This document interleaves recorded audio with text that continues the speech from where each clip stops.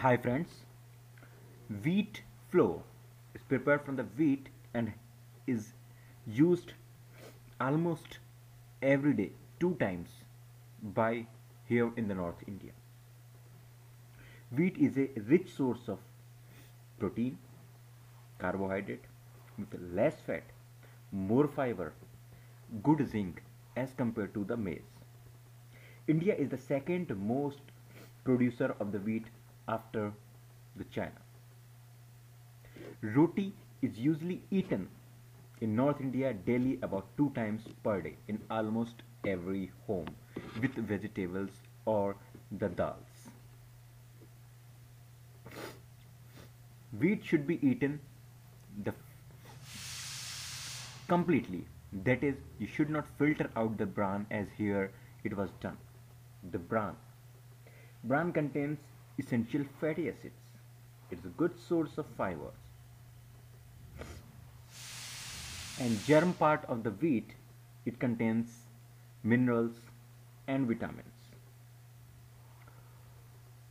Whole grain is a good source of carbohydrates, protein, fat, iron, calcium, fibers, zinc, phosphorus, selenium, vitamins like vitamin A, B, E, K.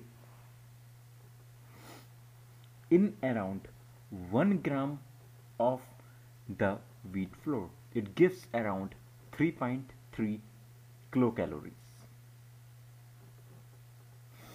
So along with this, here in the video we are going to tell you how to make the bread, the roti, out of the wheat flour. First of all, take the wheat flour and knead it by dipping it into water, mixing it with water.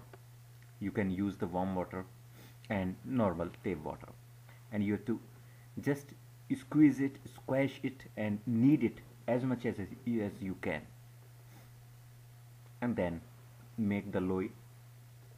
And with, you can see the instrument, I don't know the name of this, the chakra velan, in what it is called in English, and you have to make the roti with the help of this. Make thin rotis and you can just bake them on tawa,